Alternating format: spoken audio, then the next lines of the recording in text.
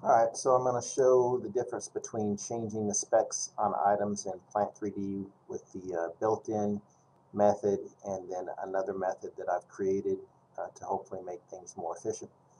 So we're going to select our items and change it through the properties. So I'm going to select one of these. I have to be careful not to select lines and other like objects that might keep me from being able to change the spec through properties. So I'm going to grab that and add the rest of the parts to my selection. And I don't want to change the support here, so I'm going to deselect it. And the spec that I'm starting in here, it's got socket weld valves and some flanged fittings as well. This is 2-inch, and the spec that I'm going to is going to be 2-inch flanged valves. So it's going to trip up a little bit here as we go through the standard method. So we'll go ahead and start that. So we're going to go to spec and change that to this AA1 and let it do its thing. And I'll probably get quite a few error messages here. It's telling me this because this spec doesn't actually exist in this project either, which causes problems. So I'm just going to close these as they pop up. So it's trying to change like some stuff in here, but it's not finding the right flanges and stuff. So this is pretty typical for changing specs unless everything just really lines up perfectly. So I'm just going to close all these goofy error messages.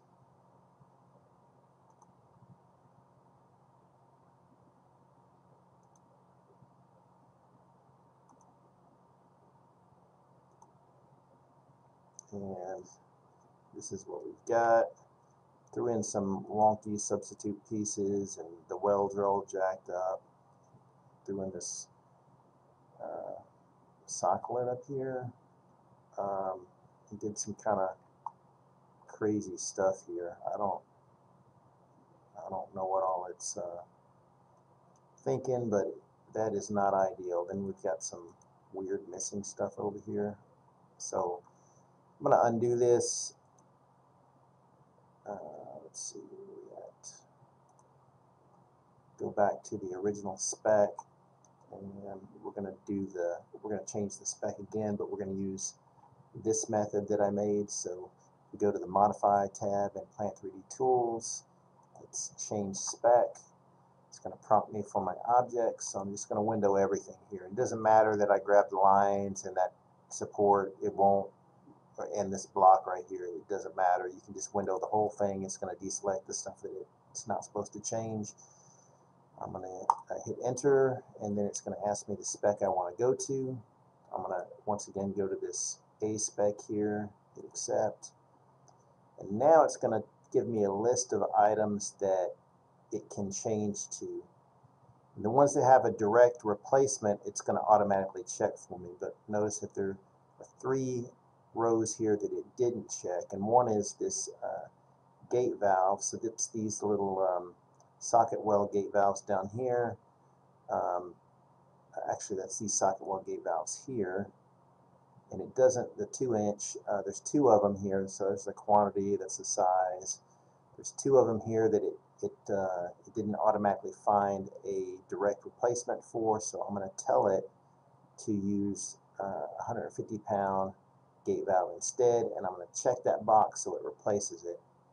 Go down to the next unchecked row, and this is a control valve. I don't want to change it. I'm going to leave it alone because I want to keep it as a control valve. And the globe valve here, it doesn't have a 2-inch socket weld globe valve, so I'm going to see what it does have. It's got a 2-inch raised face globe valve, 150 pounds, so I'm going to select that, and I'm going to check the box so it switches it. And now, once I've got all that resolved, I'm going to hit replace parts, and it's going to go through and replace all that without a bunch of annoying pop-ups. And without all the other wonky stuff that was going on with the other tools. So that's what it does. Let me know if you have any questions. Thanks.